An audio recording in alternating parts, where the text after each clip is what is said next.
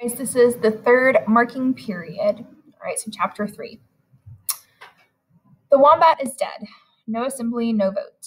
Principal made an announcement this morning. He said hornets better represent the Merryweather spirit better than foreign marsupials.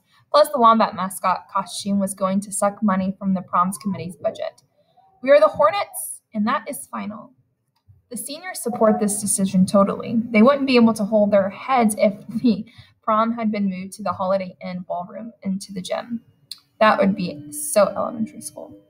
Our cheerleaders are working on annoying chants that end in lots of buzzing. I think this was a mistake.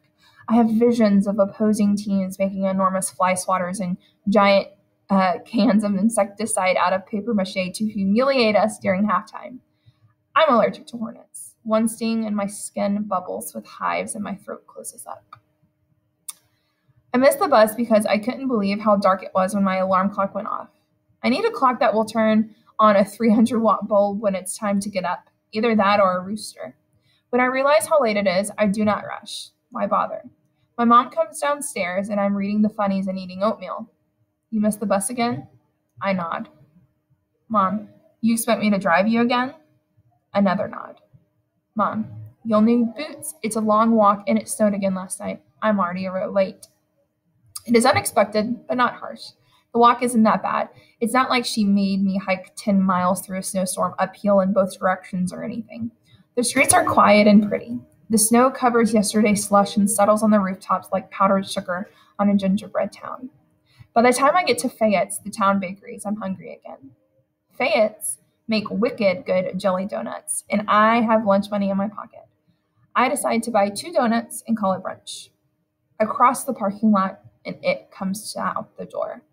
Andy Evans with a raspberry dripping jelly donut in one hand and a cup of coffee in the other.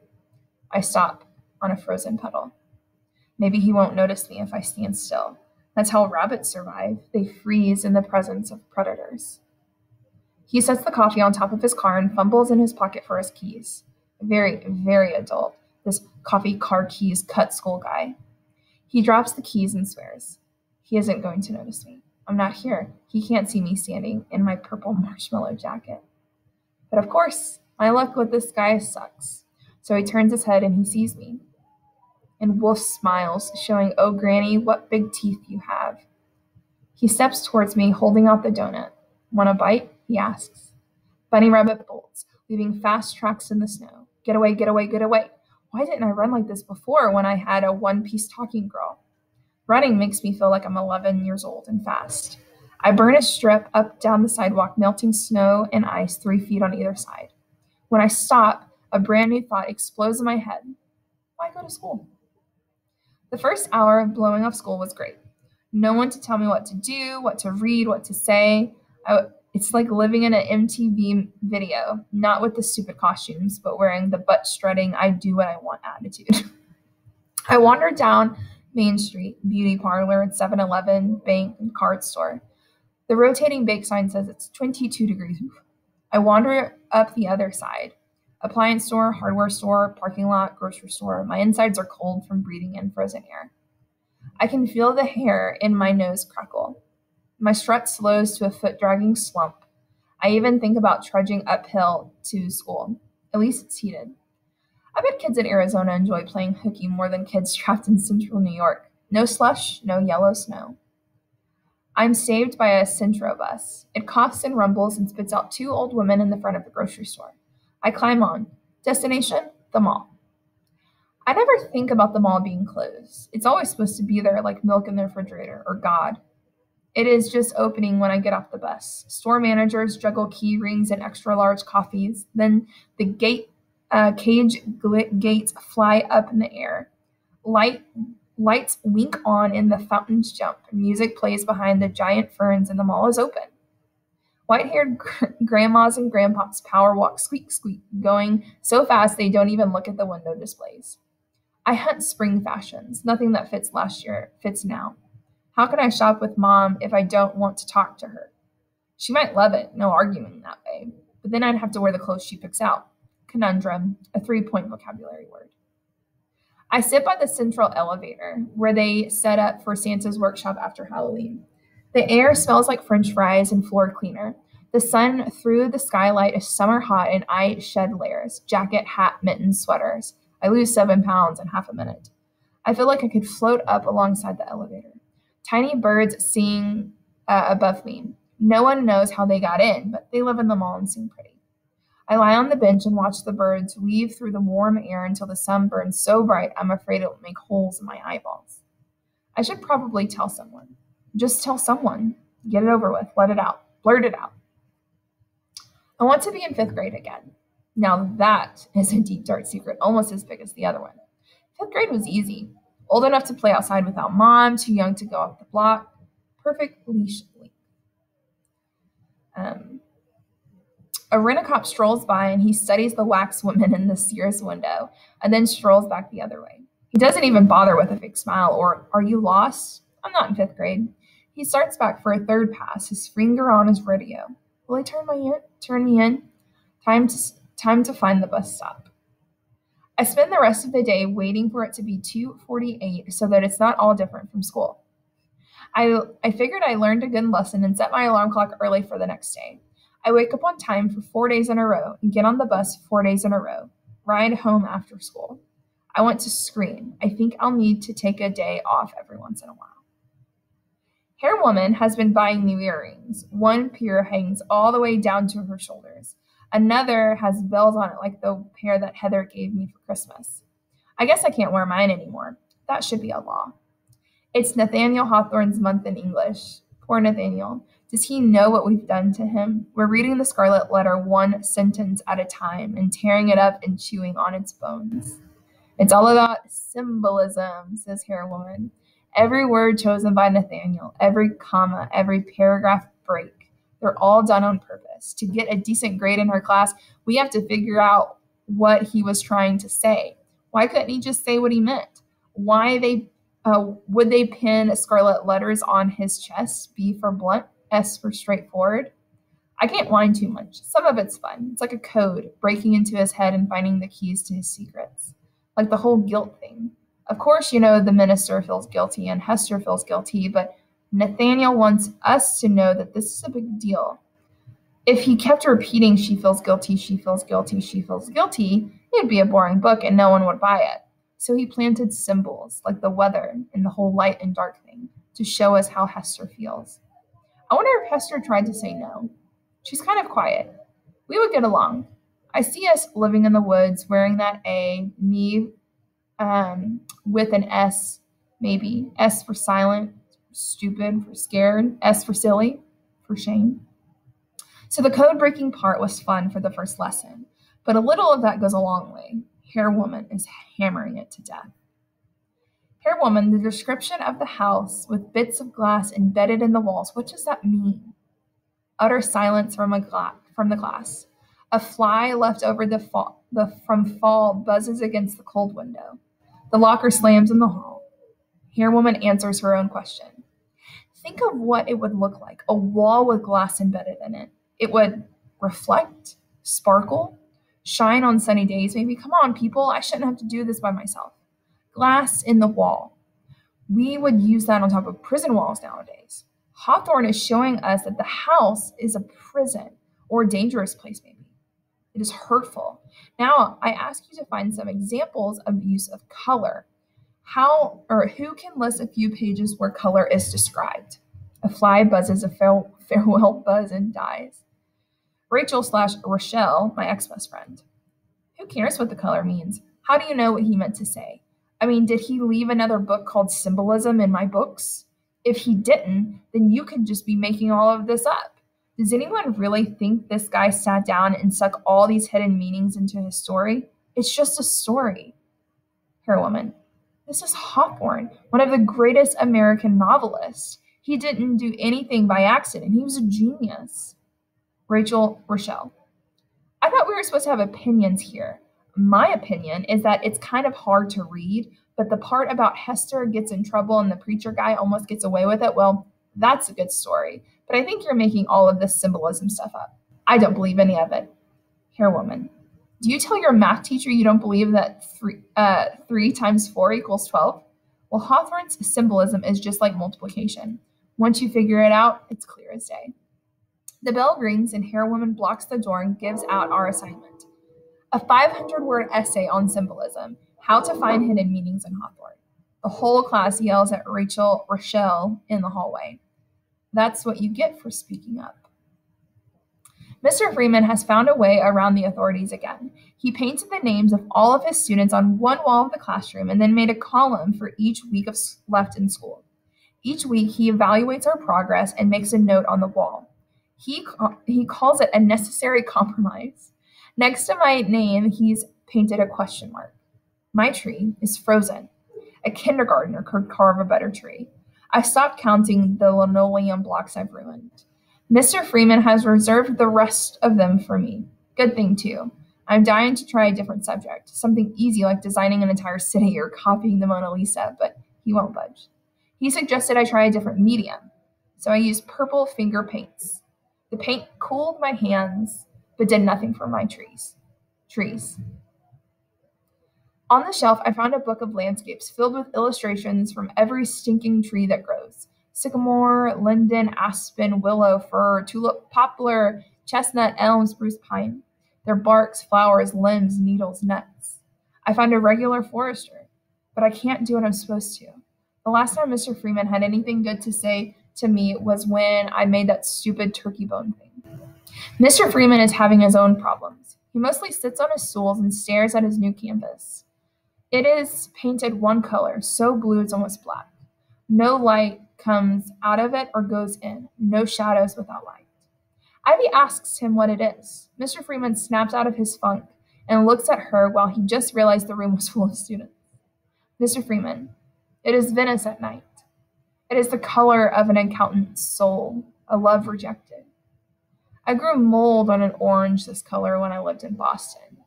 It's the blood of imbeciles, confusion, tenure, the inside of a lock, the taste of iron, despair, a city with streetlights shot out, smoker's lung, the hair of a small girl who grows up hopeless, the heart of a school board director. He's warming up for a full-fledged rant when the bell rings. Some teachers rumor whispers he's having a breakdown. I think he's the sanest person I know.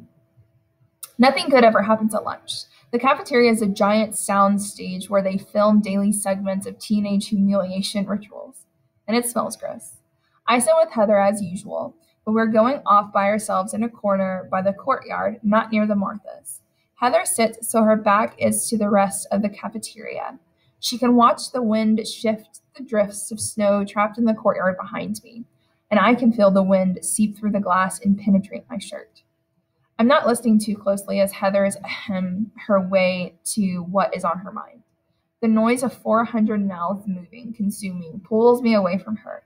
The background pulsing of the dishwasher is the squeal of announcements that no one hears. This is Vespery, the Hornet Haven. I'm a small ant crouched by the entrance, with the winter wind at my back. I smother my green beans with mashed potatoes. Heather nibbles through her Jamaica. I give that to cats. And whole grain roll and blows me off while she eats her baby carrots. Heather, this is really awkward. I mean, how do I say something like this? No matter what. No, I don't want to say it like that. I mean, we kind of got paired up at the beginning of the year when I was new and didn't know anyone. And that was really, really sweet of you. But I think it's time for both of us to admit we just are very different. She stutters her non-fat yogurt. I try to think of something bitchy, something wicked and cruel. I can't. You mean we're not friends anymore? Heather, smiling with her mouth, not with her eyes. We never really friends, were we? I mean, it's not like I ever slept at your house or anything. We like to do different things. I have my modeling and I like to shop. I like to shop. You don't like anything. You're the most depressed person I've ever met. And excuse me for saying this, but you are no fun to be around and I think you need professional help. Up until this very instant, I had never seriously thought of Heather as my one true friend in the world. And now I'm desperate to be her pal, her buddy, to giggle with her, to gossip with her, for her to paint my toenails. Me. I was the only person who talked to you on the first day of school, and now you're blowing me off because I'm a little depressed? Isn't that what friends are for? To help each other out in bad times? Heather, I knew you would take this the wrong way.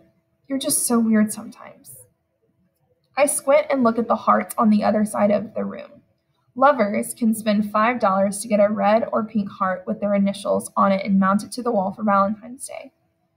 It looks so out of place, those red splotches on blue. The jocks, the student athletes, sit in the front of the hearts to judge the new romances. Poor Heather. There is no Hallmark card for breaking up with friends. I know what she's thinking. She has a choice. She could hang out with me and get the reputation of being a creepy weirdo who might show up with a gun someday. Or she can be a Martha, one of those girls who gets good grades, do nice things, and ski well. Which would you choose? Heather, when you get through this life sucks phase, I'm sure lots of people want to be your friend. But you can't just cut classes and not show up to school. What's next? Hanging out with the dopers? Me. Is this the part where you're trying to be nice to me? Heather, you have a reputation. Me. For what? Heather, look, you can't eat lunch with me anymore. I'm sorry. Oh, and don't eat those potato chips. They'll make you break out. She neatly wraps her trash into a wax paper ball and deposits it in the garbage can. Then she walks over to the Martha table. Her friends scooch down to make room for her. They swallow her whole. She never looks back at me. Not once. I cut class, you cut class, he, she, it cuts class, we cut class, they cut class. We all cut class. I can't say this in Spanish because I didn't go to Spanish today. Gracias a Dios. Hasta luego. When we get off the bus on Valentine's Day, a girl with white blonde hair bursts into tears. I love you, Angela. Is spray painted onto the snow bank along the parking lot. I don't know if Angela is crying because she's happy or because her heart's desire can't spell. Her honey is waiting with a red rose. They kiss right there in front of everybody. Happy Valentine's Day. It caught me by surprise. Valentine's Day was a big, hairy deal in elementary school because you got to give cards to everyone in class, even the kid who made you step in dog poo. Then the class mom brought pink frosted cupcakes, and we traded those little candy hearts that said, hot baby and be mine. The holiday went underground in middle school. No parties, no shoeboxes filled with red cut-out hearts from your drugstore Valentines. To tell someone you liked them, you had to use layers and layers of friends. As in, Janet told me to tell you that Stephen told me that Dougie said Carmen was talking about to April, and she hinted that Sarah's brother Mark had a friend named Tony who might like you. What are you going to do? It's easier to floss with barbed wire than admit you like someone in middle school. I go with the flow towards my locker. We're all dressed in down jackets and vests, so we collide and roll like bumper cars at a state fair. I notice envelopes taped to some lockers and don't really think about it until I find one on mine. It says, Melinda. Has to be a joke. Somebody has put it there to make me look stupid. I peer over my left shoulder and then my right for groups of evil kids pointing at me. All I see were backs of heads. What if this is real? What if it's from a boy? My heart stops, then stutters and pumps again. No, not Andy. His style is definitely not romantic. Maybe David Petrowski, my lab partner? He watches me until he thinks I can't see him, afraid I'm going to break lab equipment or faint again. Sometimes he smiles at me, an anxious smile, the kind you use that on a dog that might bite. All I have to do is open the envelope. I can't stand it. I walk past my locker and go straight into biology. Mrs. Keene decided it'd be cute to review birds and bees in honors of Valentine's Day. Nothing practical, of course, no information about why hormones make you crazy and why your face only breaks out at the worst time, or how to tell if somebody really gave you a Valentine's Day card on your locker. No, she really teaches us about the birds and the bees. Notes on love and betrayal are passed hand in hand, as if the lab tales were lanes of Cupid's highway. Mrs. Keene draws a picture of an egg with a baby chick inside. David Petrowski is fighting to stay awake. Does he like me? I make him nervous. I think I'm going to ruin his grade. He thinks I'm going to ruin his grade, but maybe I'm growing on him. Do I want him to like me? I chew my thumbnail. No, I don't. I just want anyone to like me. I want a note with a heart on it. I pull the edge of my thumbnail back too far and it bleeds. I squeeze my thumb so the blood gathers in a perfect sphere before it collapses and slides towards the palm of my hand. David hands me a tissue. I press it into the cut. The white cells of the paper dissolve as the red floods them. It doesn't hurt. Nothing hurts except small smiles and blushes that flash across the room like tiny sparrows. I open my notebook and write a note to David. Thanks. I slid the notebook over to him. He swallows hard, his Adam apple bouncing to the bottom of his neck and back up again. He writes back, You're welcome. Now what? I squeeze the tissue harder on my thumb to concentrate. Miss Keene's baby bird hatches on the board, and I draw a picture of Mrs. Keene as a robin. David smiles. He draws a branch under her feet and slides the notebook back to me. I try to connect the branch to a tree. It looks pretty good, better than anything I've drawn so far in art. The bell rings, and David's hand brushes against mine as he picks up his books. I bolt from my seat, afraid to look at him. What if he thinks I've already opened his card, and I hate his guts, which is why I didn't say anything? But I can't say anything because the card could be a joke, or from another silent watcher who blends in with the blur of lockers and doors. My locker. Card is still there, a white patch of hope with my name on it. I tear it off and open it, and something falls to my feet. The card has a picture of two cutesy teddy bears sharing a pot of honey. I open it. Thanks for understanding. You are the sweetest. It is signed with a purple pen. Good luck, Heather. I bent down and what dropped from the card. It was a friendship necklace I had given to Heather in a fit of insanity around Christmas. Stupid, stupid, stupid. How stupid could I be? I hear the crackling inside of me. My ribs are collapsing in on my lungs, which is why I can't breathe. I stumble down the hallway, down another hall, and down another hall, until I find my very own door and slip inside and throw the lock, not even bothering to turn on the lights, just falling a mile downhill into the bottom of my brown chair, where I sink my teeth into my soft white skin on my wrists and cry like the baby I am. I rock, thumping my head against a cinder block wall. A half-forgotten holiday has unveiled every knife that sticks inside me, every cut. No Rachel, no Heather, not even a silly, geeky boy who would like the inside girl I think I am. I find Lady Mercy Hospital by accident. I fell asleep on the bus and missed them all completely. The hospital is worth a try. Maybe I can learn some pre-med stuff for David. In a sick kind of way, I love it. There are waiting rooms on almost every floor. I don't want to attract too much attention to myself, so I stay on the move, checking my watch constantly, trying to look as if I have a reason for being here. I'm afraid I'll get caught, but the people around me have things to worry about. The hospital is a perfect place to be invisible, and the cafeteria food is better than the schools. The worst waiting room is on the heart attack floor. It is crowded with gray-faced women twisting their wedding rings and watching the door for a familiar doctor. One lady just sobs. She doesn't care that total strangers watch her nose drip or that people can hear her as soon as they get off the elevator. She cries, stops just short of screaming. They make me shiver. I snag a couple of copies of People's Magazines and I'm out of there. The maternity ward is dangerous because people there are happy. They ask me questions. Who are you waiting for? When is the baby due? Is it my mother, my sister? If I wanted people to ask me questions, I would have gone to school. I say I have to call my father and flee. The cafeteria is cool, huge, full of people wearing doctor and nurse clothes with college degree posters or posture and beepers.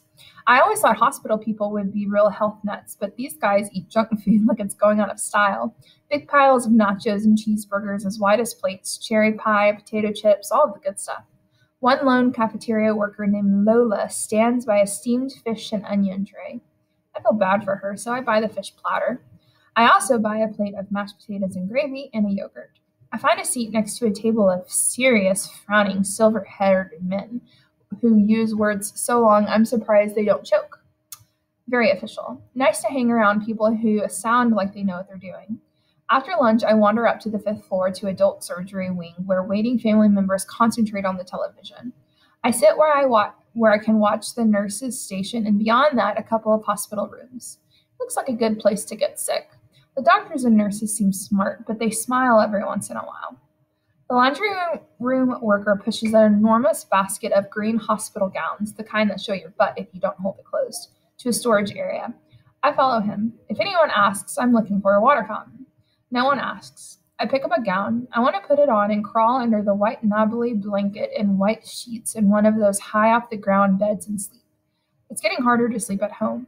How long would it take for the nurses to figure out I don't belong here? Would they let me rest for a few days? A stretcher pushed by a tall guy with muscles sweeps down the hallway. One woman walks beside it, a nurse. I have no idea what's wrong with the patient, but his eyes are closed and a thin line of blood seeps from a bandage on his neck. I put the gown down. There's nothing wrong with me. There are really sick people, sick that you can see. I head for the elevator. The bus is on its way. We have a meeting with principal. Someone has noticed that I have been absent, and that I don't talk. They figure I'm more of a heck case than a criminal, so they call in a guidance counselor too. Mother's mouth twitches with words she doesn't want to say in front of strangers. Dad keeps checking his beeper, hoping someone will call. I sip water from a paper cup. If the cup were lead crystal, I would open my mouth and take a bite. Crunch, crunch, swallow. They want me to speak. Why won't you say anything? For the love of God, open your mouth. This is childish, Melinda. Say something. You're only hurting yourself by refusing to cooperate. I don't know why she's doing this to us. The principal hums loudly and gets in the middle. Principal, we all agree we are here to help. Let's start with these grades. These are not what we expect from you, Melinda. Principal, Melinda. Last year you were a straight B student. No behavioral problems, few absences, but the reports have been getting, well, what can we say? That's the point. She won't say anything. I can't get a word out of her. She's mute. Guidance counselor. I think we need to explore the family dynamics at play here. She's jerking us around to get attention. Me, inside my head. Would you listen? Would you believe me? Fat chance. Dad. Well, something is wrong.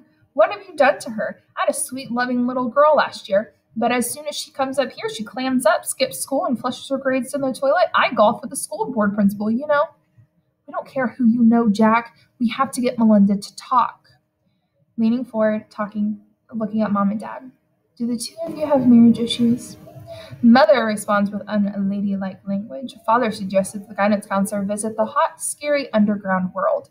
The guidance counselor grows quiet. Maybe she understands why I keep it zipped. Principal sits back in his chair and doodles a hornet. Tick, tick, tick. I'm missing study hall for this. Nap time. How many days until graduation? I've lost track. Have to find a calendar. Mother and father apologize. They sing a show tune. What are we to do? What are we to do? She's so blue, we're just two. What, oh, what are we supposed to do? In my head world, they jump on principal's desk and perform a tap dance routine. A spotlight flashes on them and a chorus line joins in. And the guidance counselor dances around with a spangled cane. I giggle. Zap! Back in their world. Mother. You think this is funny? We're talking about your future, your life, Melinda. I don't know where you picked up that slacker attitude, but you certainly didn't learn it at home. Probably from the bad influences up here. Guidance counselor. Actually, Melinda has some very nice friends. I've seen her helping with a group of girls who volunteer so much. Meg, Harcutt, Emily Briggs, Siobhan Fallon, principal, stop student. Very nice girls. They all come from good families. He looks at me for the first time and tilts his head to one side. Are those your friends? Or those are your friends? Did they choose to be so dense? Were they born that way? I have no friends. I have nothing. I say nothing. I am nothing. I wonder how long it takes to ride the bus to Arizona. Meriwether in school suspension is my consequence. It is in my contract. It's true that when they tell you about not signing anything without reading it carefully, even better, pay a lawyer to read it carefully. The guidance counselor dreamed up a contract after my cozy get-together in the principal's office. It lists a million things I'm not supposed to do, and the consequences I'll suffer if I do them. The consequences for minor offenses like being late to class or not participating were stupid. They want me to write an essay, so I took another day off school, and bingo, I earned a trip to Miss. A classroom painted white with uncomfortable chairs and a lamp that buzzes like an angry hive. The inmates of Miss are commanded to sit and stare at the empty walls. It's supposed to bore us into submission or prepare us for an insane asylum. Our guard dog today is Mr. Neck. He curls his lips and growls at me. I think this is part of his punishment for that bigoted crap he pulled in class. There are two other convicts with me. One has a cross tattooed on his shaved skull. He sits there like a granite boy waiting for a chisel so he can carve himself out of the mountainside. The other kid looks completely normal. His clothes are a little freaky, maybe, but that's a misdemeanor here, not a felony. When Mr. Neg gets up to greet a late arrival, a normal-looking kid tells me he likes to start fires. The last companion is Andy Evans. My breakfast turns to hydrochloric acid. He grins at Mr. Neck and sits down next to me. Mr. Neck, cutting again, Andy? Andy beast. No, sir. One of your colleagues thinks I have an authority problem. Can you believe it? Mr. Neck, no more talking. I am Bunny Rabbit again, hiding in the open. I sit like I have an egg in my mouth. One move, one word, and the egg will shatter and blow up the world. I am getting seriously weird in my head. When Mr. Neck isn't looking, Andy blows in my ear. I want to kill him. I can't do anything, not even in art class. Mr. Freeman, a pro at staring out the window himself, thinks he knows what's wrong. Your imagination is paralyzed, he declares. You need to take a trip. Ears perk up from all over the classroom and someone turns down the radio. A trip? Is he planning a field trip? You need to visit the mind of a great one, continues Mr. Freeman. Papers flutters as the class sighs. The radio sign sings louder again.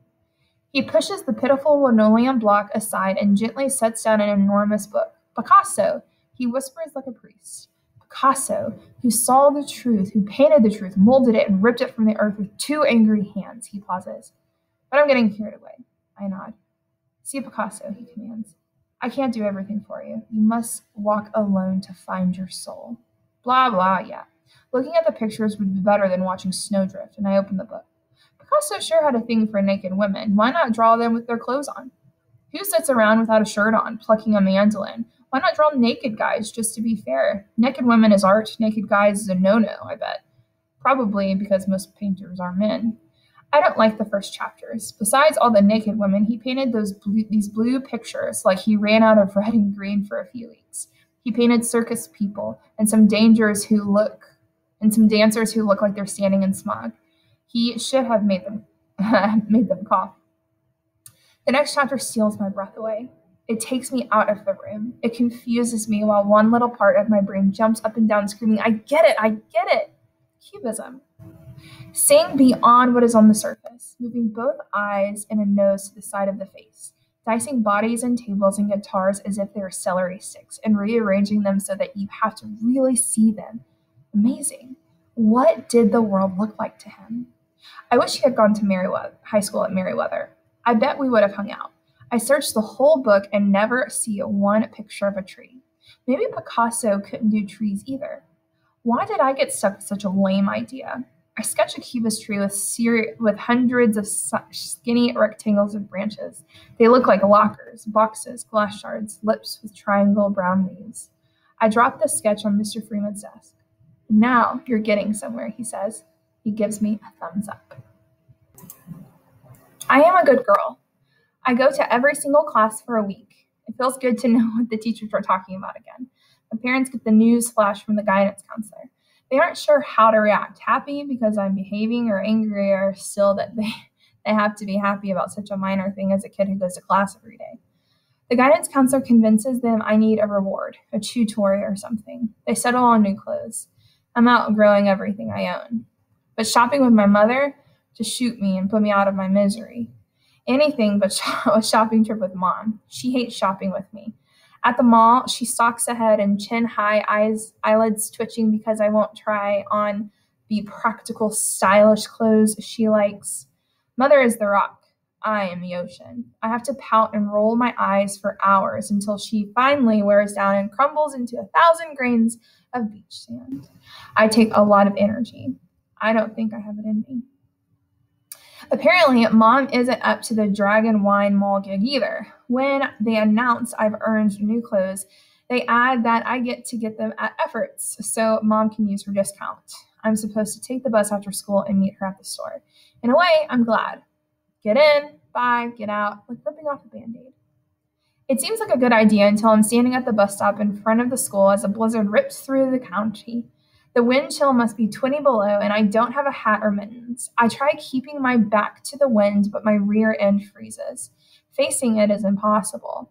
The snow blows up under my eyelids and fills my ears. That's why I don't hear the car pull up next to me. When the horn blows, I nearly jump out of my skin. It's Mr. Freeman. Need a ride? Mr. Freeman's car shocks me. It's a blue Volvo, a safe Swedish box. I had a figure for an old VW bus. It's clean. I have visions of art supplies and posters and rotting food everywhere. When I get in, classical music plays quietly. Well, wonders never cease. He says dropping me off in the city is only a little out of his way. He'd love to meet my mother. My eyes widen in fear. Maybe not, he says. I brush the melting snow from my head and hold my hands in front of the heating vent. He turns the fan up full blast. As I thaw, I count the mileage markers on the side of the road, keeping an eye out for an interesting roadkill. We had a lot of dead deer in the suburbs. Sometimes poor people take the venison for their winter's meat, but most of the time, the carcasses rot until their skin hangs like ribbons over their bones. Ugh. We head west to the big city. You did a good job with the Cubist sketch, he says. I don't know what to say. That's a dead dog. It doesn't have a collar. I'm seeing a lot of growth in your work. You are learning more than you know. Me. I don't know anything. My trees suck. Mr. Freeman puts on his turn signal and looks in the rearview mirror, pulls into the left lane, and passes a beer truck.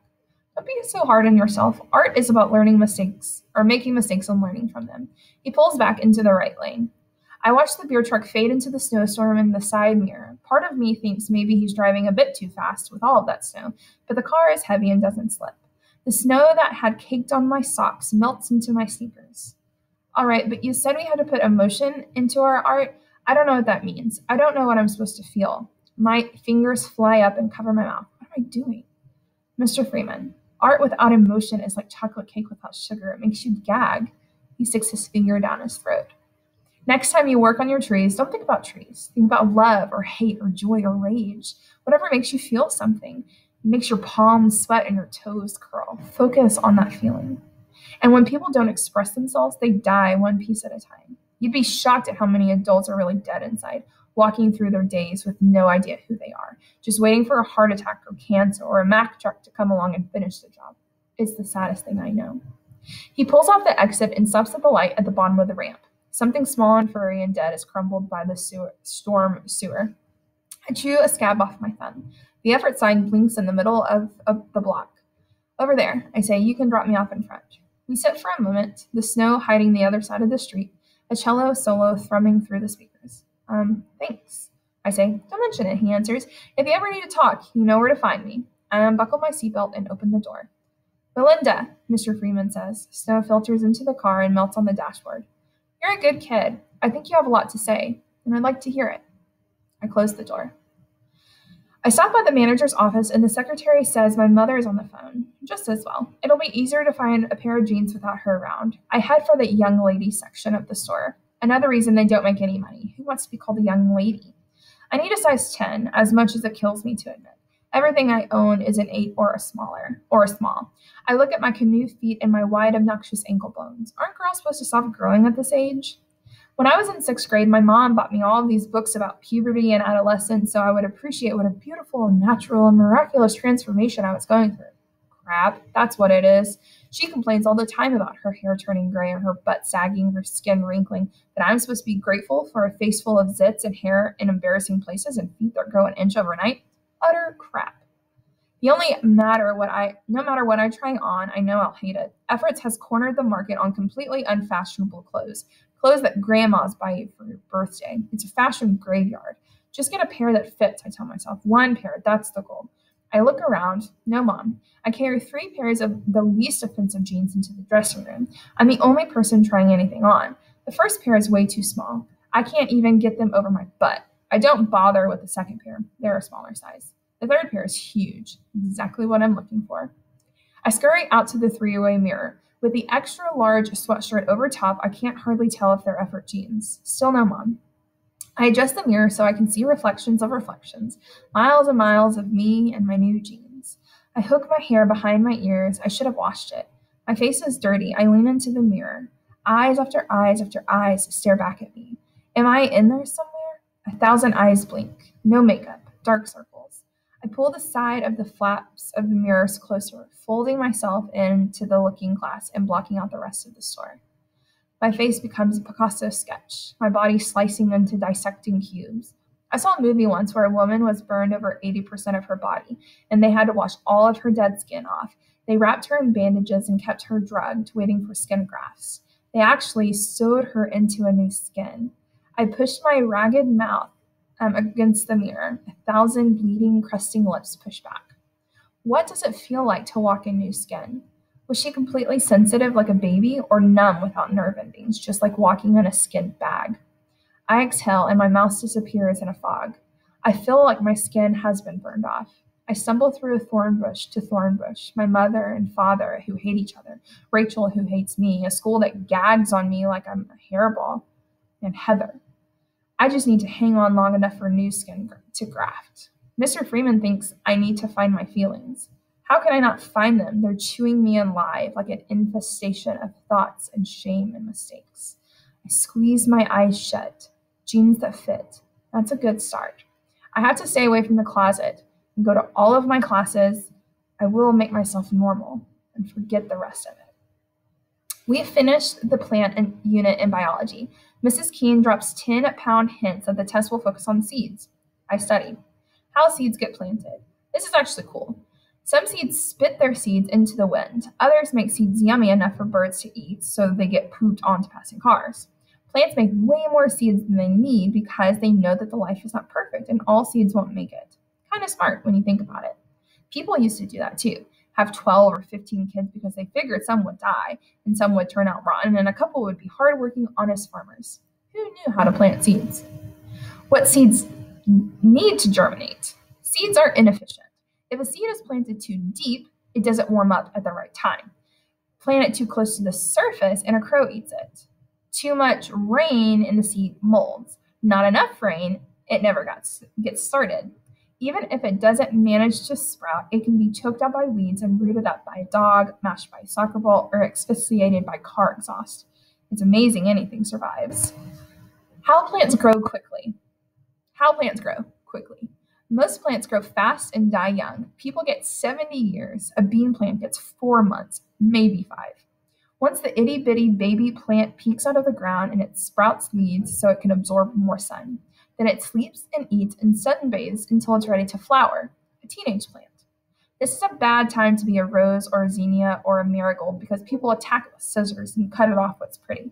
But plants are cool. If a rose is picked, a plant grows another one. It needs to bloom to produce more seeds. I'm going to ace this test. My cafeteria strategy has changed since I have no friends in the known universe. First off, I don't go through the line for anything to avoid the vulnerable moment of coming out into the lunchroom, that moment when every head lifts to evaluate friend, enemy, or loser.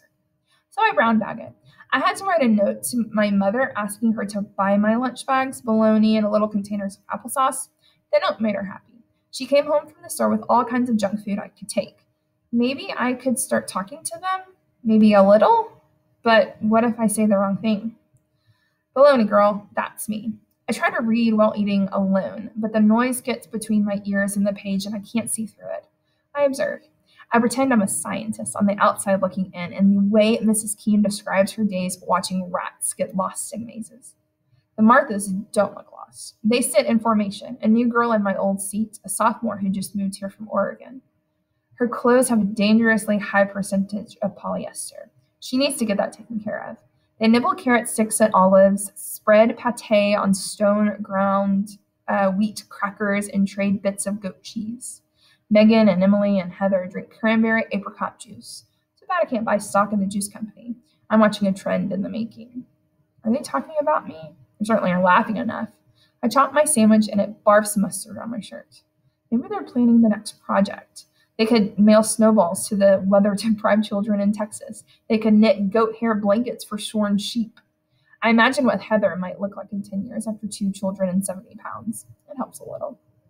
Rochelle takes a seat at the end of my table with Hannah, an exchange student from Egypt. Rochelle is now experimenting with Islam. She wears a scarf on the back of her head and some brown and red gauzy harem pants. Her eyes are ringed with black eyeliner thick as a crayon. I think I see her looking at me, but I'm probably wrong. Hannah wears jeans and a Gap t-shirt. They eat hummus and pita and titter in French. There is a sprinkling of losers like me scattered among the happy teenagers, prunes in the oatmeal of school. The others have social power to sit with the other losers. I'm the one sitting alone under the glowing neon sign which reads, "Complete and total loser." Not quite saying, "Stay away, do not feed." I go to the restroom to turn my shirt around so the mustard stain is hidden under my hair. We had 8 inches of snow last night. In any other part of the country, that would mean a snow day. Not in Syracuse. We never get snow days. It snows an inch in South Carolina, everything shuts down, and they get on the 6 o'clock news. In our district, they plow early and often and put chains on bus tires. Hairwoman tells us they canceled school for a whole week back in the 70s because of the energy crisis. It was wicked cold and would have cost too much to heat the school. She looks wistful. Wistful, 1-point vocabulary word. She blows her nose loudly and pops another smelly green cough drop. The wind blasts a snowdrift against the window. Our teachers need a snow day. They look unusually pale. The men aren't shaving carefully, and the women never remove their boots. They suffer some sort of teacher flu. Their noses drip, their throats gum up, their eyes are rimmed with red. They come to school long enough to infect the staff room, then go home sick when the sub shows up. Hairwoman, open your books now. Who can tell me what the snow symbolized to Hawthorne? Class, groan. Hawthorne wanted snow to symbolize cold. That's what I think. Cold and silence. Nothing quieter than snow. The sky screams to deliver it. 100 banshees flying on the edge of a blizzard. But once the snow covers the ground, it hushes as still as my heart. I sneak into my closet after school because I can't face the idea of riding home on a bus full of sweaty, smiling teeth sucking up my oxygen. I say hello to my poster of Maya and my cubist tree. My turkey bone sculpture has fallen down again. I prop it up on the shelf next to the mirror. It slides back down and lies flat. I leave it up there and curl up in my chair. The closet is warm and I'm ready for a nap. I've been having trouble sleeping at home. I wake up because the covers are on the floor or because I'm standing at the kitchen door trying to get out. I feel safer in my little hideaway. I doze off. I wake up to the sound of girls screaming, "Be aggressive, B-E aggressive, B-E-A-G-G-R-E-S-S-I-V-E." For a moment there, I thought I might have tripped into a land of truly insane. But then a crowd roars. It is a basketball game, last game of the season. I check my watch, 8:45. I've been asleep for hours. I grab my backpack and fly down the hall. The noise of the gym pulls me in. I stand by the door for the last minute of the game. The crowd chants down the last seconds. It's like New Year's Eve, then explode from the stands like angry hornets at the sound of the buzzer. We won, beating the Coatesville Cougars 51-50. The cheerleaders weep, the coaches embrace. I get up in the excitement and clap like a little girl. This is my mistake, thinking I belong. I should have bolted from home immediately, but I don't. I hang around. I want to be part of it all.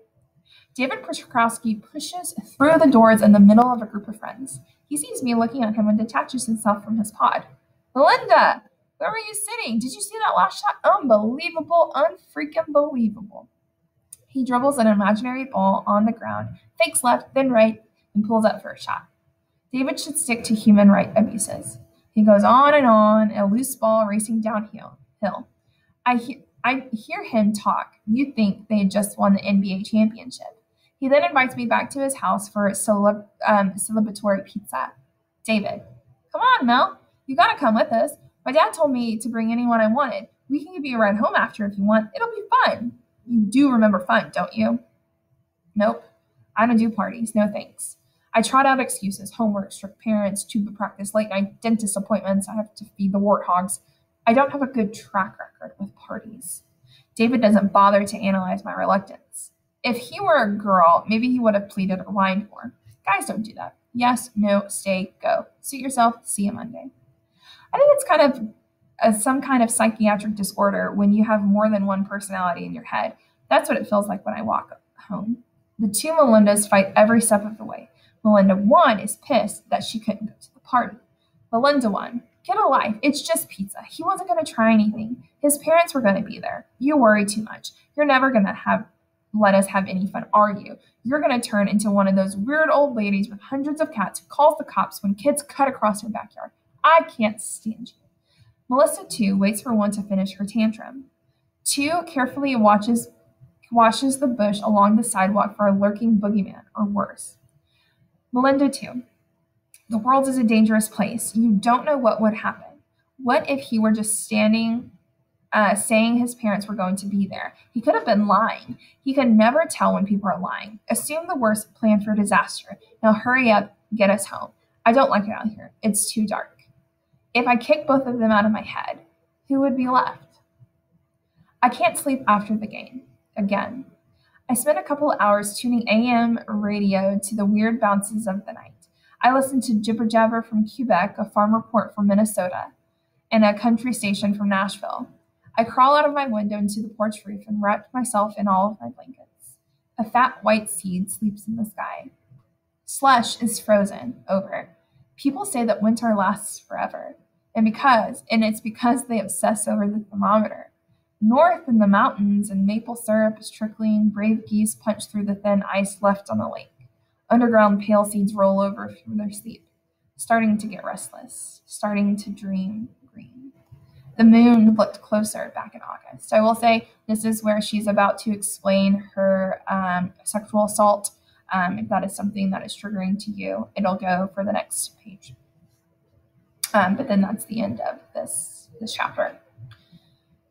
Rachel got us to the end of the summer party, a cheerleader party with beer and seniors and music. She blackmailed her brother Jimmy to drive us. We were all sleeping over at Rachel's house. Her mother thought Jimmy was taking us roller skating. It was at a farm a couple of miles from our development. The kegs were in the barn where the speakers were set up. Most people hung at the edges of the lights. They looked like models in blue jean ads. Thin, big lips, big earrings, white smiles. Felt like such a kid. Rachel found a way to fit in, of course. She knew a lot of people because of Jimmy. I tasted a beer. It was worse than cough medicine. I gulped it down, another beer, and one more, then I worried I would throw up. I walked out of the crowd towards the woods. The moon shone on the leaves. I could see the lights like stars strung in the pines. Somebody giggled, hidden beyond the dark, quiet boy-girl whispers. I couldn't see them. A step behind me, a senior. And then he was talking to me, flirting with me, this gorgeous cover model guy. His hair was way better than mine. Every inch a tanned muscle, and he had straight white teeth. Flirting with me. Where was Rachel? She had to see this. Greek god, where did you come from? You're too beautiful to hide in the dark. Come dance with me. He took my hand and pulled me close to him. I breathed in cologne and beer and something I couldn't identify. I fit in against his body perfectly, my head level with his shoulder. I was a little dizzy. I laid my cheek on his chest. He wrapped one arm around my back. His other hand slid down to my butt. I thought that was a little rude, but my tongue was thick with beer, and I couldn't figure out how to tell him to slow down. The music was sweet. This was what high school was supposed to feel like. Where was Rachel? She had to see this. He tilted my face up to his. He kissed me. Man, kiss. Hard, sweet, and deep. Nearly knocked me off my feet, that kiss. And I thought, just for a minute there, that I had a boyfriend, and I would start school with a boyfriend, older and stronger and ready to watch out for me. He kissed me again. His teeth ground hard against my lips. It was hard to breathe. A cloud cloaked the moon. Shadows looked like photo negatives. Do you want to? He asked. What did he say? I didn't answer. I didn't know. I didn't speak. We were on the ground. And when did that happen? No, I did not like this. I was on the ground and he was on top of me. My lips mumble something about leaving, about a friend who needs me, about my parents worrying. I can hear myself mumbling. I'm mumbling like a deranged drunk. His lips lock on mine and I can't say anything. I twist my head away. He's so heavy. There's a boulder on me. I open my mouth to breathe, to scream, and his hand covers it. In my head, my voice is as clear as a bell. No, I don't want to. But I can't spit it out. I'm trying to remember how we got on the ground and where the moon went, and wham, shirt up, shirts down, and the ground smells wet and dark, and no, I'm not really here. I'm definitely back at Rachel's, crimping my hair and gluing on fake nails. He smells like beer and mean, and he hurts me, and gets up and zips his jeans and smiles. The next thing I saw was the telephone. I stood in the middle of a drunken crowd and called 911 because I needed help. All of those visits from Officer Friendly in the second grade paid off. The lady answered the phone. Please state your emergency. And I saw myself in the window over the kitchen sink, and no words came out of my mouth. Who was that girl? I'd never seen her before. Tears oozed down my face, over my bruised lips, boiling into the headset. "It's okay," said the nice lady on the phone. "We have your locations. Officers are on the way. Are you hurt? Are you being threatened?"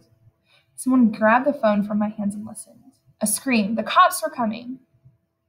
Blue and cherry lights flashed in the kitchen sink window. Rachel's face so angry and mine. Someone slapped me.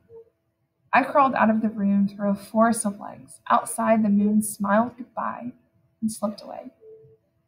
I walked home without a word. It isn't August. The moon is asleep, and I'm sitting on my porch roof like a frozen gargoyle, wondering if the sun is going to blow off the world today and sleep in. There's blood in the snow. I bite my lip clear through. It needs stitches. Moms will be late again. I hate winter. I lived in Syracuse my whole life, and I hate winter. It starts too early and ends too late. No one likes it. Why does anyone stay here? My report card. Social life, F. Lunch, D. Clothes, F. Social studies, F. Biology, D+. English, D+. Spanish, D. Algebra, F. Gym, D. Art,